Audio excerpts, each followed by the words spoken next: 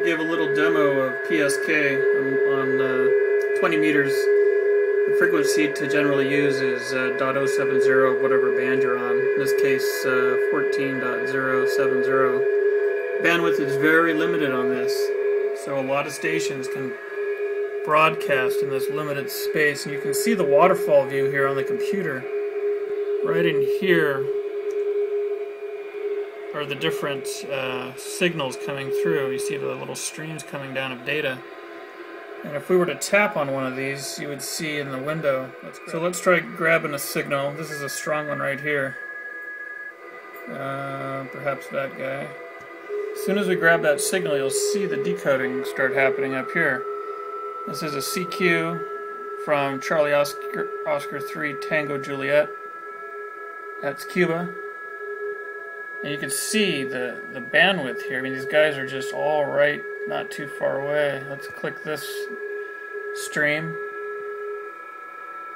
And this looks like a fellow US station there, KL6.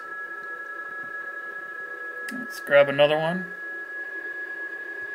There we go. So now it looks like we actually have a conversation going on here.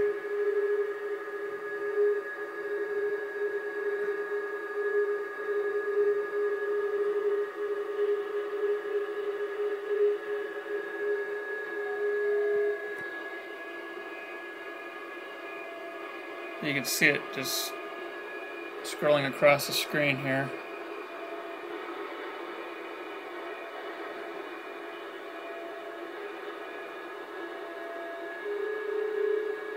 You can see it has corrections on. You can see he's real-time typing. When he hits the backspace key, you can see it back up to correct his mistakes.